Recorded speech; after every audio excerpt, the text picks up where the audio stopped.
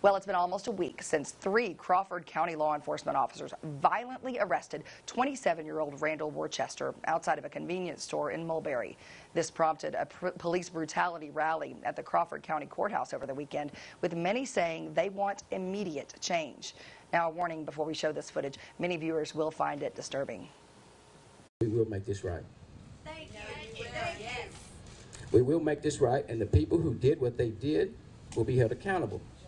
Derek Van Vost, standing on the steps of the Crawford County Courthouse this afternoon, addressed the people of Crawford County and the surrounding area about the need for action when it comes to police brutality. Several members of the community agree. I'm here because we have to stand up. It's time to say something. It's time to stop being quiet. For some, the events of last Sunday hit close to home.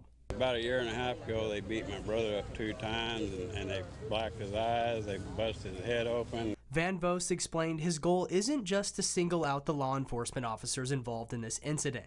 He just wants to see people be consistently held responsible for their actions in any setting. I have nothing against those 3 officers that did what they did. I just want to see accountability. Van Buren Police released a statement stating, quote, Van Buren Police Department was present this afternoon at the courthouse demonstration, providing security for all involved, including the demonstrators and attendees, as well as the observers and businesses around the courthouse and along Main Street.